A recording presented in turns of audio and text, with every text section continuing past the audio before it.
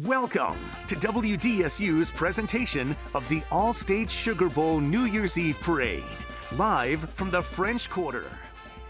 An annual celebration returns after taking a year off because of the pandemic. Good afternoon, I'm Fletcher Mackel. And I'm Randy Russo. For the next hour, we will be bringing you the 6th annual All-State Sugar Bowl New Year's Eve Parade.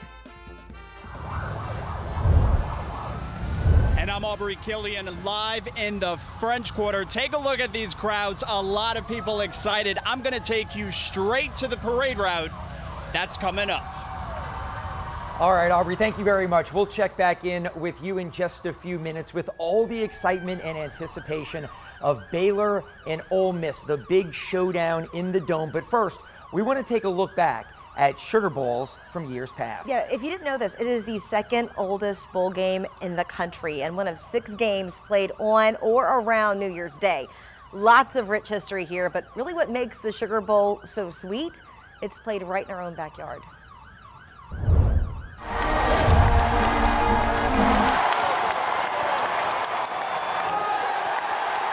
The origins of the Sugar Bowl goes back to the time when sugar and sugar cane was a major aspect of the economy. And so that bowl of sugar just became an iconic aspect of our brand. You can see the Sugar Bowl's first trophy at the historic New Orleans collection in the French Quarter, where all of the game's historic memorabilia is housed. It's an 1825 British wine cooler, which was donated to the Sugar Bowl Committee in 1934 as the trophy for the winner of the game. The Sugar Bowl started out of necessity, beginning in 1935 in the throes of the Depression.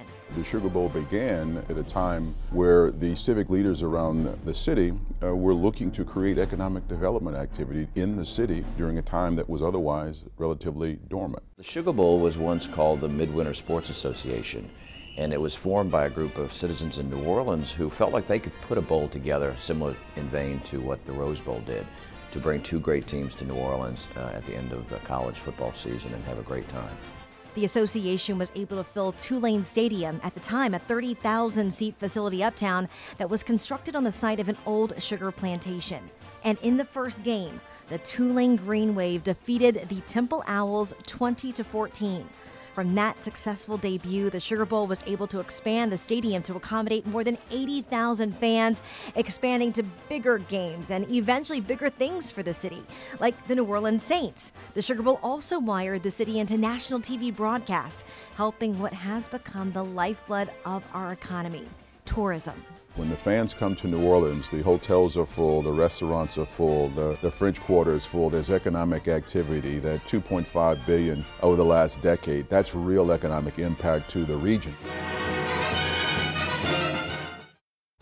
Yeah, the Sugar Bowl, again, one of our city's great events, a New Year's Six bowl game. Last year, we didn't get to do this because of the pandemic. Only 3,500 fans allowed in the Superdome. Safely, everyone this year can hopefully have a good time. We're obviously still dealing with the pandemic, but beautiful weather, a lot of great fans from Ole Miss and Baylor. And right now, we are taking a look at the Shriners Dune Buggy unit in this awesome event. Yeah, this group is always a mainstay at many of our parades, really across the New Orleans area and Southeast Louisiana. You see them in Mardi Gras parades, you see them on the parades on the North Shore. So we love to see their presence here in the French Quarter. And again, what makes this specific parade so unique, we haven't got to those large floats yet, but for those of you who are watching, maybe not really from the New Orleans area, we don't really have parades like this that go through the French Quarter. They're typically along that uptown parade route or in Mid-City when you're talking about those large super floats that you're going to see. So that's what makes this parade even more special. The fact that it's going to pass across icons like Jack's Brewery, also the U.S. Mint, even Jackson Square. So really cool to see.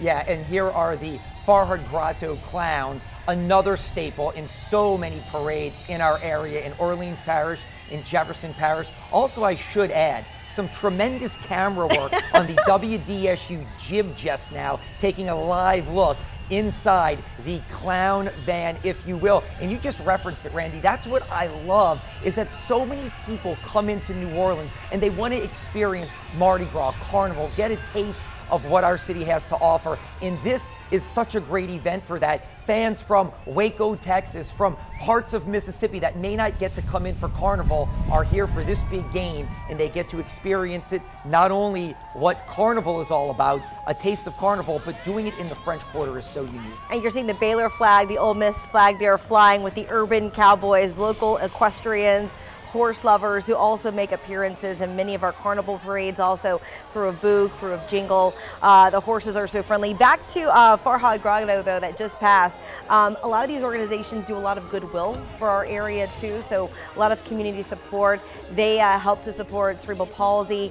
They're also helping many of our local hospitals, which Children's Hospital, by the way, is going to be featured in this parade today. So a lot of these people giving back to many of our healthcare heroes and things of that nature as we're continuing to endure this pandemic. Yeah, and again, the parade is just getting started. Yes. We've got the bands, Ole Miss, Baylor, we've got the floats. So while we wait for them, and while you look at some beautiful shots of the French Quarter, we're going to take a quick break and we'll be right back.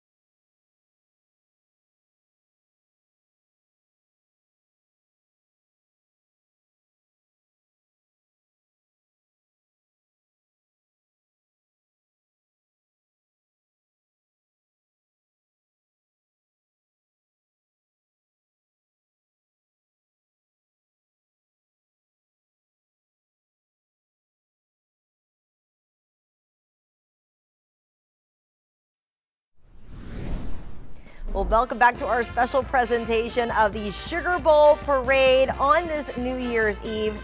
The 6th annual Sugar Bowl taking place tomorrow. Baylor, Ole Miss, lots of fans on that parade route right now in the French Quarter, getting ready to hear the sounds of the Ole Miss band. Yeah, you're right. You can see them getting ready to march right at us down North Peters, right by the Jack's Brewery.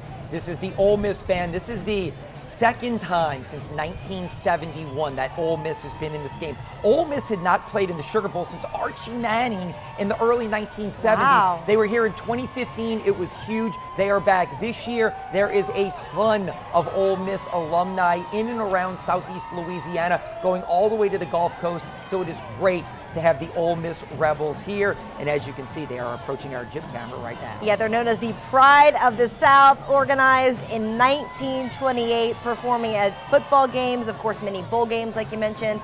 Let's take a listen here as they begin to perform for our cameras, and we get to see some of their marching groups as well.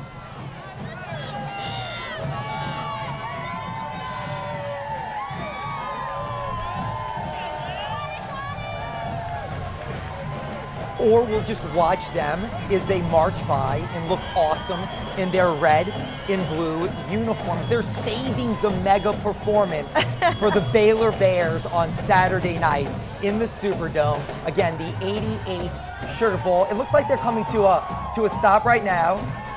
Just a little play-by-play here since I do sports. And they're actually looking like they're playing for the fans there. You can see so many fans who are waiting to hear from them. I saw a lot of Ole Miss fans today. I don't know about you, Fletcher, as we were driving down St. Charles Avenue. A lot of people here for this game to support their team. I also saw some folks from Baylor too, so definitely both. All right, now here we go. The pride of the South, the Ole Miss Rebels marching band. So let's listen in.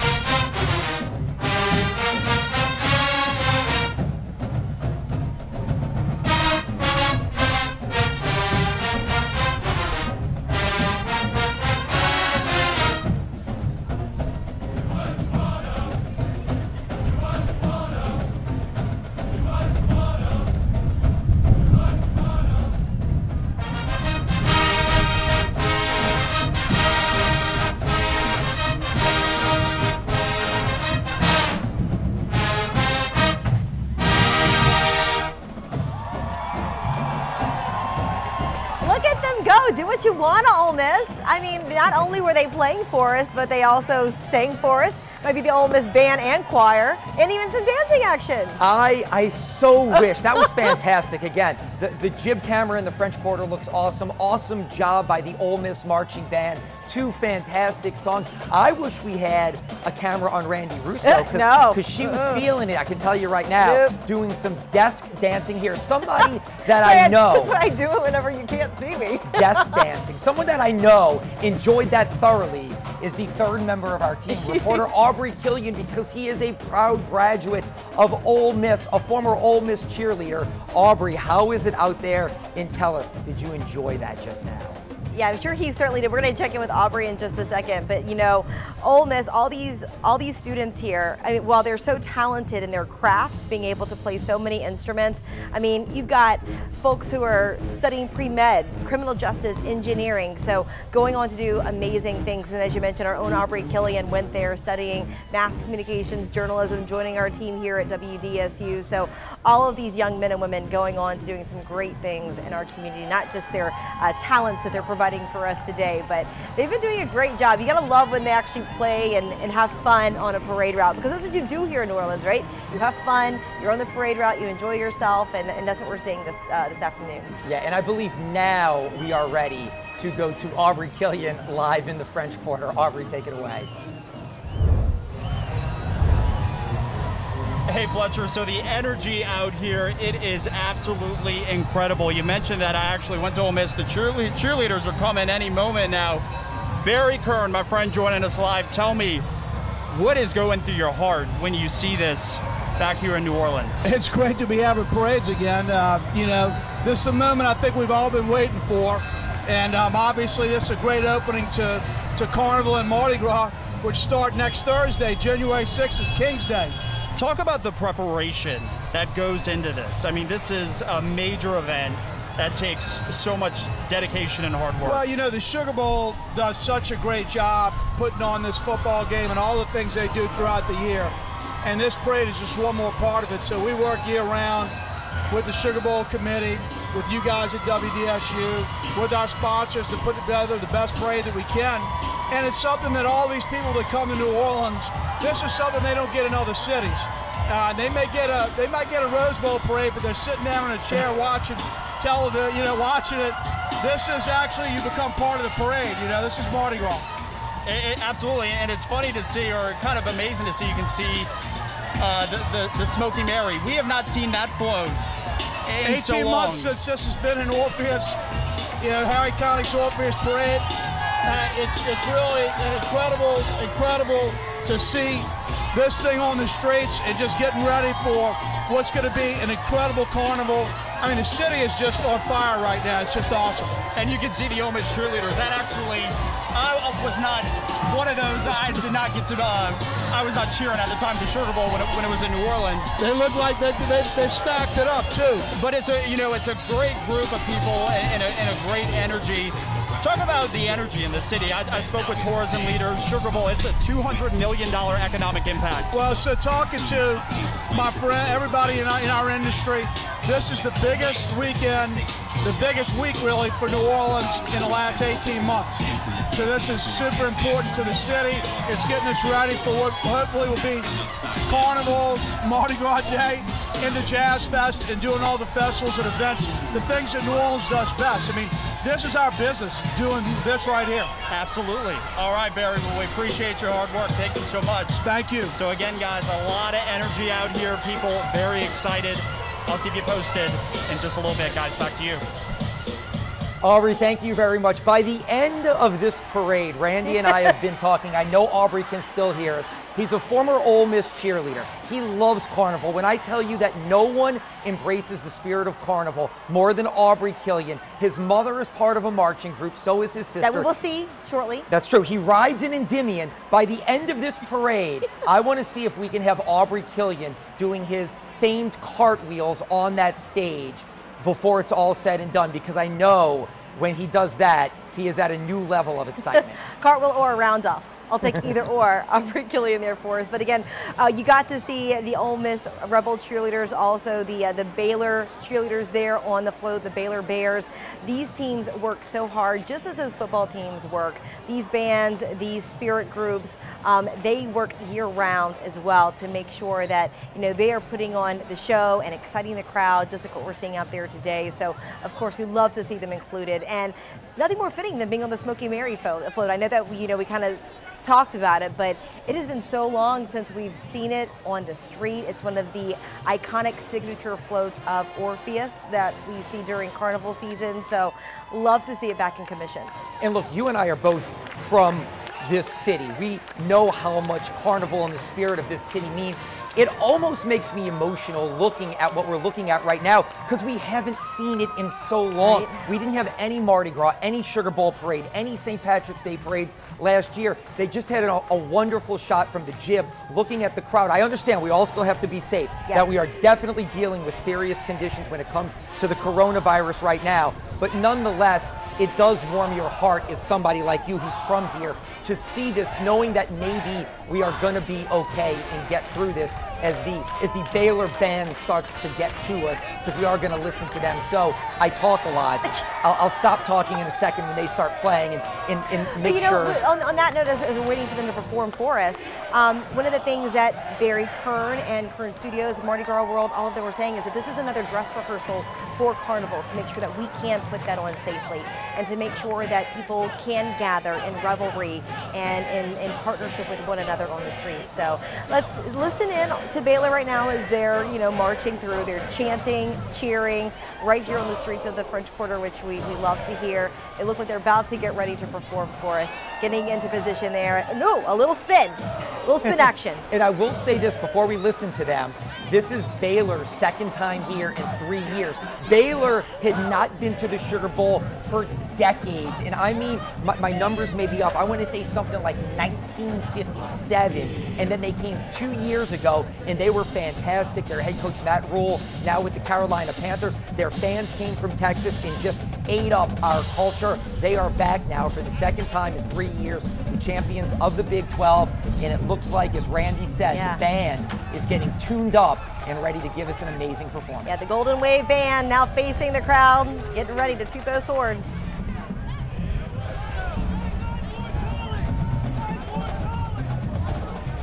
And I love how excited they are too, by the way. I mean, you can tell how pumped up they are as well. Extra kudos to the guy that just found the jib camera and pointed at it. He's like, yes, hi Mom. He's like, hi Mom, hi Dad. Yeah, he saw the camera. If anybody watching right now in Texas saw him, your son is a star. Thank you for giving us that little move, and here we go.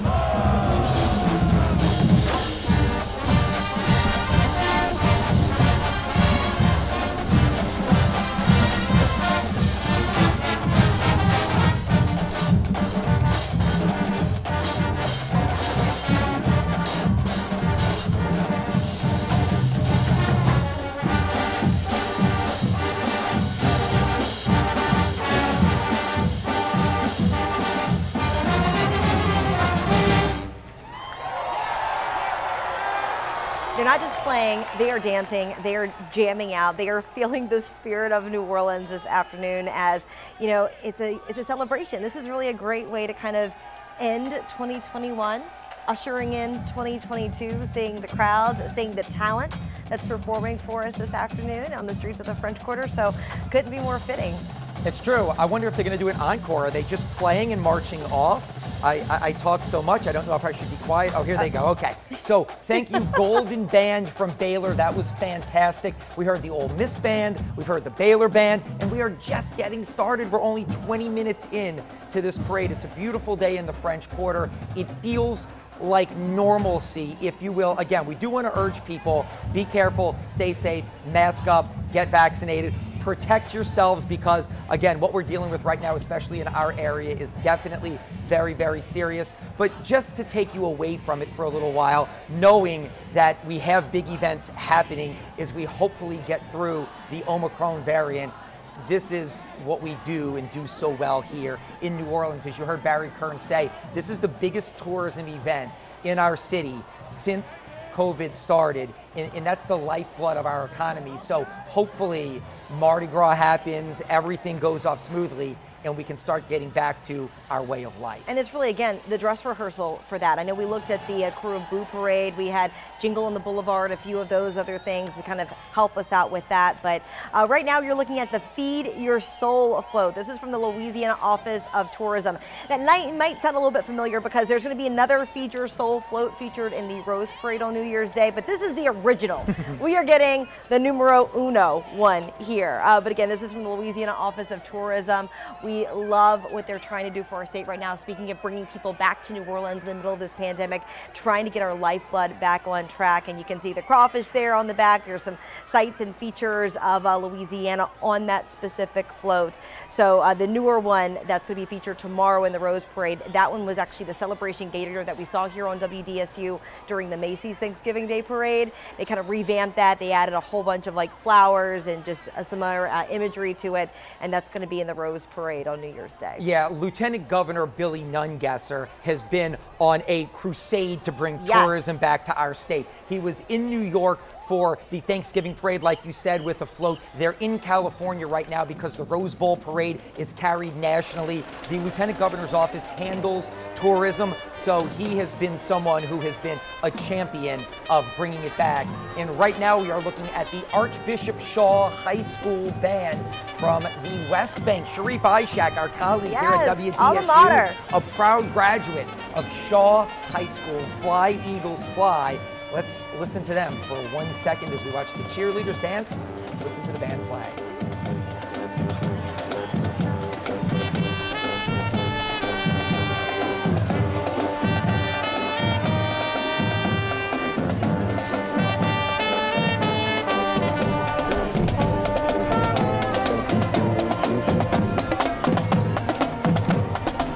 So many proud mom and dads at home because, you know, you see these young men and young women starting off in the high school bands, and eventually, who knows, you could be making it to perform with the Ole Miss Rebels or even, you know, the LSU Fighting Tigers, you know, Golden Band from Tigerland. So much talent coming out of Louisiana when it comes to our young musicians. Yeah, and again, we do have a lot of local bands in this parade.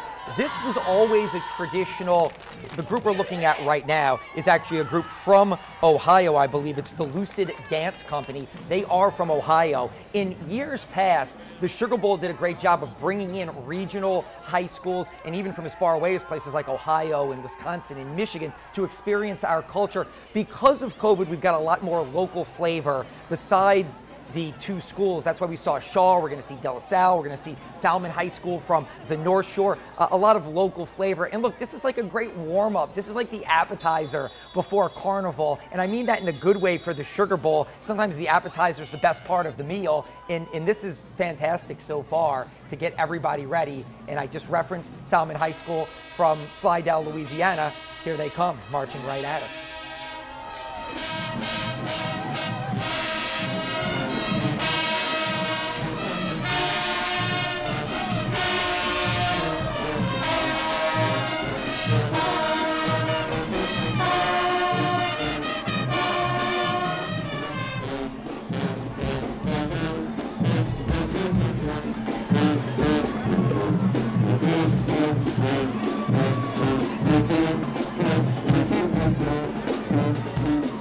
All right, everyone, you are watching the Sugar Bowl New Year's Eve Parade live right here on WDSU. That is the Salmon High School Marching Band. Stay with us. We'll be right back.